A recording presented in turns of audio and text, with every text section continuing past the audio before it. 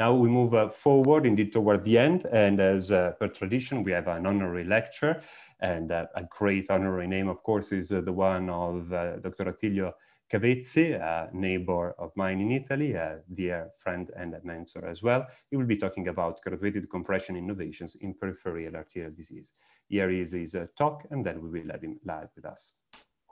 Thanks, Sergio, for your kind invitation. My role is to speak about graduated compression innovation for peripheral arterial disease. This is my disclosure slide. So we know that during the treatment of chronic venous disease, we may have some comorbidities such as diabetes mellitus and peripheral arterial obliterating disease, which have been considered a kind of possible contraindication when using medical compression stockings. This is a very interesting document, an international consensus document from a lot of very high-level experts concerning the recommendations on the possible contraindication and risk of compression. Basically, these experts highlighted that there is a possible risk of complication in case of severe peripheral arterial obliterating disease and severe microangiopathy in diabetic patients. And so some specific precautions were advised in diabetes and let's say when using medical compression stocking in peripheral arterial disease with let's say an ABPI below 0.9. But when we have a much worse condition such as ABPI below 0.5 or even more when the systolic ankle pressure is below 60 millimeter of mercury, then probably compression stocking could be considered, or compression in general could be considered contraindicated. So this study in 2012 highlighted quite good outcomes applying compression at mild level, 18-25 millimeter of mercury, in patients with diabetes and edema.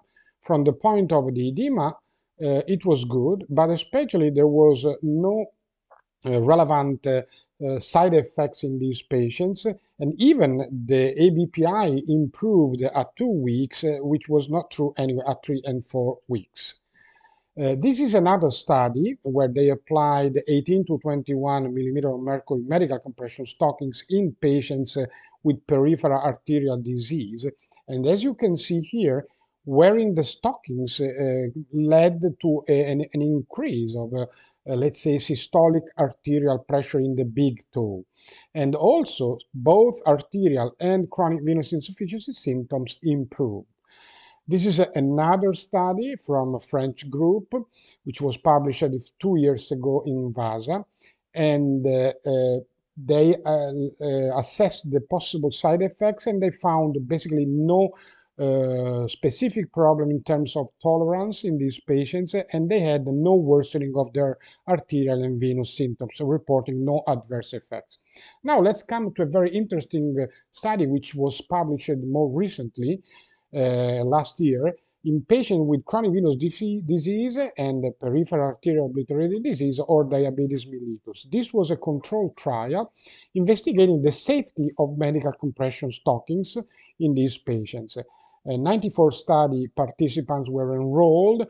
There was a healthy subject control group, patients with arterial disease and patients with diabetes mellitus type 2. All patients had edema, and they applied 2 different kinds of stockings, 18 to 21 or 23 to 32 millimeter of mercury, specially designed medical compression stockings for these patients. The primary endpoint was to assess the safety of these stockings. The secondary endpoint was to assess the comfort of wearing these stockings. In this table, basically what you can see is that in terms of safety, the changes in the microcirculation were not relevant. So that means that both class 1 and class 2 stocking, the specific stocking, had a stable microcirculation in physiological positions in terms of oxygen saturation. On the contrary, there was some worsening when lifting, when elevating the legs. That means that both in healthy controls and in these arteriopathic patients, lifting the limbs led to some worsening of oxygen saturation. This was true also with blood flow perfusion. So let's say that the study demonstrated from the safety point of view that the specific medical compression stockings did not lead to any specific changes in the oxygen saturation and blood flow perfusion beyond the risk of the elevated limb position. From the secondary endpoint of view, the wear comfort was very high, as you can see from the Likert type scale. The vast majority of the patients showed let's say, a high wearing comfort. So the conclusion of this study was that in this first study, which evaluated the medical compression stocking specific device into different groups of arteriopathic and diabetes patients, basically resulted in the absence of relevant side effects, both with class 1 and with class 2. The microcirculation was stable beyond the possible deterioration when the leg was elevated. These results were somehow anticipated even in, let's say, mixed venous ulcer in the presence of concomitant arterial occlusive disease, where in this study with Giovanni Mostri, Professor Paci, we could highlight how the treatment of the recalcitrant leg ulcer was improved with modified compression, even in presence of arteriopathy. This is a very recent study where, again, diabetic patients showed basically no deterioration, if not an improvement, when using compression, tailored compression, let's say, and foam sclerotherapy to treat their venous or mixed leg ulcer. So the usage of compression, again, did not result in any specific deterioration, if not in an improvement of the final outcomes. This is an elegant review on the compression used in arterial venous leg ulcers, and they somehow promoted the use of a compression with the pressure between 20 and 30 millimeters of mercury to improve the healing of the mixed arterial venous lymphatic ulcer. So, to make it short, adequate compression therapy, and to go to the end, adequate compression therapy has a contrasting degenerative tissue changes in arteriopathy, which means that adequate compression therapy can increase rather than decrease arterial microcirculation perfusing, so increase at the arteriovenous gradient, can reduce, of course, edema, which means that we can reduce by means of compression the compression on the capillaries and the distance between nutritional capillaries and the tissue cells, even when using low pressure. And if we look at all these, let's say, different pro-inflammatory mediators, we see that compression can reduce the expression of these mediators, thus enhancing the condition, the clinical condition. Sincerely thanks to everybody. And it is us deeply thanking Attilio for the honor. A question to you, Attilio. We know that there is basically no difference, correct me if I'm wrong, in below versus above knee when we are talking about post-thrombotic syndrome. But when we are talking about these patients, would you see when there is pad involved? I mean, a difference, of course, up to my knowledge, there is no data, but we know that there could be an effect on the stabilization, for example, of the joints thanks to compression. So even if I don't have data, I usually prefer to prescribe above knee when I see that there are also postural defects, considering these might be older than the usual patients of ours. Do you see some potential interest in this or not for future research? Well, that's an interesting issue because somehow we may have patients who have also most of the peripheral arterial obliterating disease are elderly, so they may have some joint problems. And with the below knee stocking, you may induce some knee edema, what we see from the clinical practice. So it's a good issue to think about the thigh stocking instead of the below knee stocking. What counts, of course, is the level of the compression at the ankle level. So anyway, it could be an option to make a study, let's say, because we have no data as you. Thank you so much. Joe, would you like to make some comment on this? Yes, I would. I think that that's a brilliant and forward-thinking suggestion because there are many issues with patients, as already mentioned, and I really think we need to take a look at this. The problem is that it's very difficult to apply and remove and also fit people because a lot of times they have very large thighs, and that's an impediment. But this needs to be looked into more carefully. And also, there's no reason why we have to get away from this concept of graduated compression alone. We'll discuss that at the end in what Giovanni has taught us and others.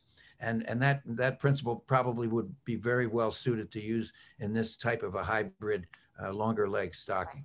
Thank you so much. And now we fly all the way to Egypt. A dear friend, I would have liked to introduce him, but it will be Oscar doing that. Oscar? Do we have Oscar with us? Unmute yourself. Sorry.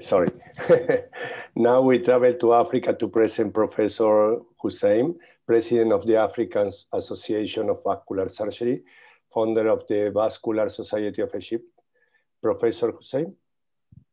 Yes, good afternoon, and it's really a great initiative. Compliments to you, Oscar, and Sergio, and Willie. But very quickly, in 1 minute, I'd like to ask one question. We have traditionally known post-revascularization of peripheral arterial circulation ischemic patients that when they develop leg and foot edema due to reperfusion syndrome, that compression therapy might help. We have known that over the years. But my question is, which is the best candidate patient among those suffering from PAOD and having CVI as well? Are we talking predominantly about those 2A or 2B patients, ischemia patients, with ABIs less than 0.8 and more than 0.5? And which is the one recommended objective test to measure by sensors the tolerance of the microcirculation and foot perfusion? Thank you. Well, that's a complicated question, let's say, but on one side, I would say that once you perform a revascularization, you expect the limb improves from the arterial perfusion. So somehow, even if the index is around 0.5, 0.6, is still a good indication to compress the limb just after the revascularization. Also because we should remember that sometimes we injure the lymphatic vessels during the operation, which is another point to compress, because edema is always a question of lymphatic, or because injured or because overwhelmed, let's say, on one side. And as to the let's say, the way to assess the perfusion, we know that near infrared spectroscopy or the pressure of the toe oxygenation are good, but we all know that somehow they're not so fully available everywhere. So still, Doppler is interesting. I would say one important thing. I take 30 seconds more, Sergio, sorry. When I was very young, it was in the 86, 88, we performed a very long study on taxi drivers, and we found much more easily their peripheral arterial obliterating disease using the post-exercise ankle brachial index, which is much more sensitive to detect this arterial disease. So this is another issue which we could take into consideration, not just the basal index, but the post-exercise, because that you would highlight much more easily and much more anticipated the issue of an arterial disease.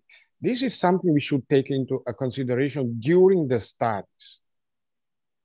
Thank you so much, Tilly, and thank you so much to Professor Hussein. I'm happy to share with the colleagues, Professor White and Dr. McMurray, that also Professor Hussein has enjoyed presence and affiliations with the Uniform Services of USUS. So it's a very, very beautiful group, as we all know, and we are really happy to have them with us today. Let's go on flying around the world. I wish it was me introducing our Queen Pauline, but it will be Willie. I will just say that she's the perfect presence for a project dedicated to residents. She has been teaching phlebology splendidly in a lot of courses for the new generations in Canada and worldwide.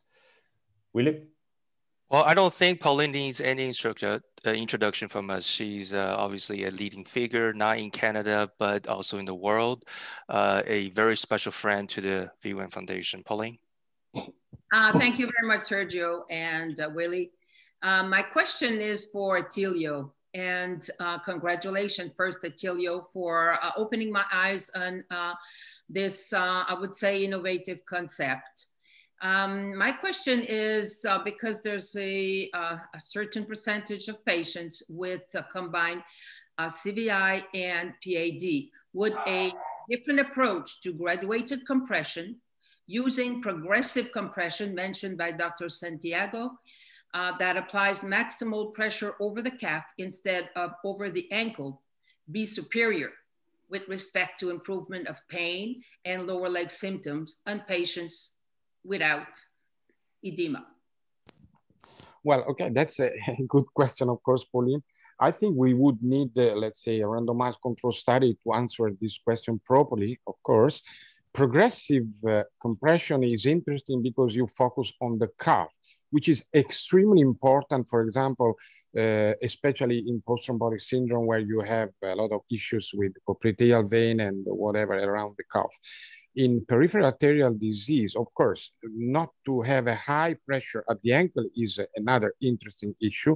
That's why to tailor the proper stocking and also the way of knitting the stocking is important. So I cannot answer you properly. It's a matter of the tissue that you use, the fabric that you use, the wearing, the knitting, and so on. So it's something that we should take into consideration for the future. Thank you, Attilio. You're welcome. And we move forward, flying all the way to Thailand. It's my deep honor and pleasure to introduce a dear friend, and I look forward for collaborations also among our institutions from the university. It is Professor Nuttaut from Idol University. Nuttaut? Here we are. Yes, thank you, Sergio. I have one question for Professor A.Cavezzi. In diabetic patient, medial calcification cause incompressible artery, and then make the ABI measurement is higher than normal. In this patient, do we need to measure toe pressure or toe pressure brachial index instead of measuring ABI? Thank you very much. Well, that's a very classical issue that we may raise in diabetic patients. That's why we should prefer, whenever possible, the two measurements on one side. Again, I would reinforce the issue of the post-exercise ankle brachial index. This is another interesting possibility we have. And somehow I prefer, in case of compression stocking, to rely on the absolute systolic pressure more than the anterior brachial index, especially in these patients. But we know about the issues of neuropathy and about the microcirculation and so on and so on. So we know that probably toe measurement would be better in these patients at the end. But again, it's not so easy in most clinics or in most offices. That's why we should tailor the compression to the patients we have. And that's why doctors exist, let's say. Thank you so much, Professor Nuttaut and Attilio. I would take this time for an open question to the panel, because Pauline really triggered an interesting one, I think.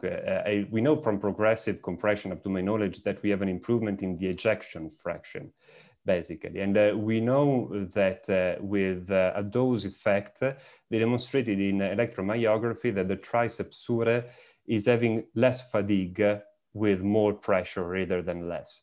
Now I'm a little bit confused if we should work more on the anti-edema effect, so we wouldn't need that much pressure for these patients, or on the hemodynamic effect for reducing the overload, or maybe both, or maybe changing the features of the stockings for different resting rather than working pressure. Of course, I would start with everyone apart Joe, who will be the final truth for the answer. So if there is somebody who wants to jump in. I mean, if you want me to tell something, that we know that most studies were focusing on edema. So that was the aim of the stocking and the aim of the study, let's say. So if we talk about edematous patients, then we know that we need this kind of approach. When you focus, as you properly told, on the claudication, for example, on the muscle fatigue, that could be another, let's say, target for another kind of stocking, probably. But so far, I would see stockings in edema, especially. Thank you, Attilio. Any other comment from the panel?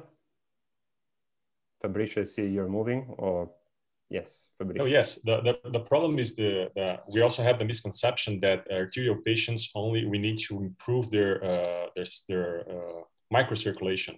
Not only that, we need to increase their resistance to lactic acid.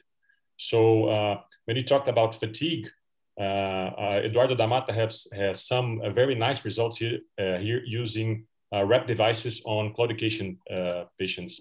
So increasing their resistance, their claudication distance using REP devices, compressing more the upper leg rather than the ankle. So probably this is caused by increasing the resistance of the acid lactic. So this is something that we use on patients when we are trying to make them to exercise themselves. Okay. Thank you, Fabricio. I think that should be a reasoning. Thank you. We have a question from the audience, then we will move with Joe, and then we will close. So it's Eduardo Valifuoco. Attilio, if you want to have a look at that, it is, what do you think about the use of mechanical progressive peristaltic compression of legs to reduce edema and improve arterial blood flow rather than elastic bandages or stockings? The obtained good results could be maintained by non-elastic bandage. There is a lot to discuss over here. Well, I mean, we are talking probably about intermittent pneumatic compression. So that means that it's a very interesting technology. We know that probably not every single patient has the possibility to have this device at home or applied, let's say, in an office, in a medical office or whatever. So it's interesting. There is a lot of literature about that. So I would absolutely accept it. Stocking is more practical from this point of view if you have to reduce edema. The issue of inelastic material, okay, I understand it because we should prefer inelastic material or low elasticity material. So I think that somehow the latest models they provided on the market somehow listen to our need of proper knitting and the high work pressure and low rest pressure. So again, intermittent pneumatic compression is interesting, but stockings are more practical, say. Thank you. And also more validated because up to my knowledge, we don't have agreement in the guidelines about standard protocols. Joe, would you like to give us the finale and then we move forward? Just for this comment then. Well, I think that I can't believe how much I've learned today. From all of you, from all over the world. I came in here with all of my preconceived ideas and singing this song that I sing all the time, short stretch compression, Velcro compression, and so forth.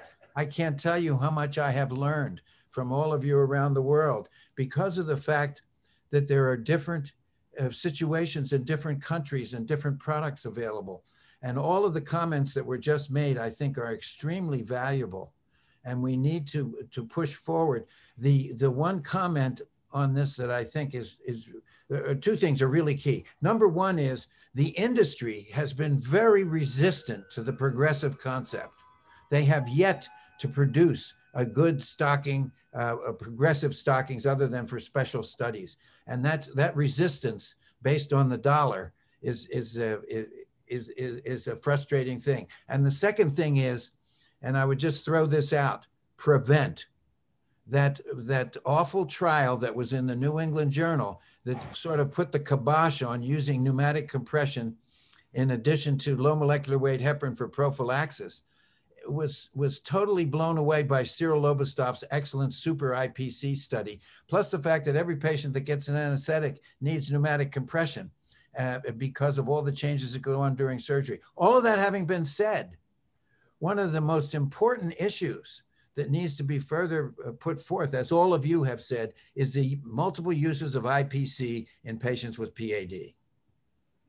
Thank you so much, Joe, and thank you so much, Attilio, and all the top experts